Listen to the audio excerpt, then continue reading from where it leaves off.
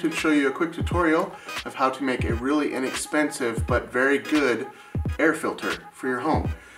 It includes only two items: a 20 by 20 high quality filter. This is a MERV 13 filter, and then a 20 by 20 box fan. So this is the fan right here. All I have done is I took some blue painter's tape and I have taped the fan onto it, just like that, all the way around, just a little bit on the bottom here and on the sides, and it functions very well. It's just an easy, simple, cheap home air filter. I saw a YouTube video of how to do this, and I thought, hey, I'll do it and make a quick video as well. Put some links down in the descriptions of the filters I bought.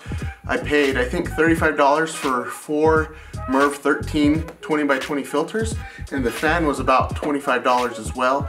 I'll share that in the description. You can go check it out. But very straightforward, easy idea. I don't know why I didn't think about it before, but there you go.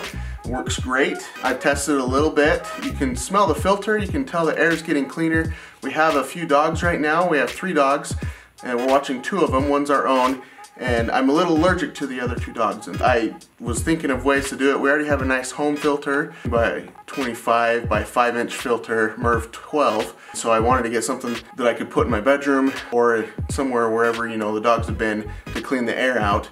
And so I saw this online and thought it'd be a great idea to clean it out. It's very effective. On high, this fan uses 55 watts. On low, I think it's 10 or 15 watts. So I'll just leave it on low, and then I have a nice home air filter.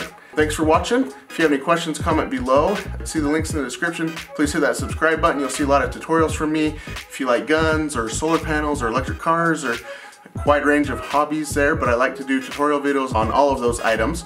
So if you like any of that, go ahead and subscribe, and then ask your questions below. Thanks for watching. We'll see you on the next one.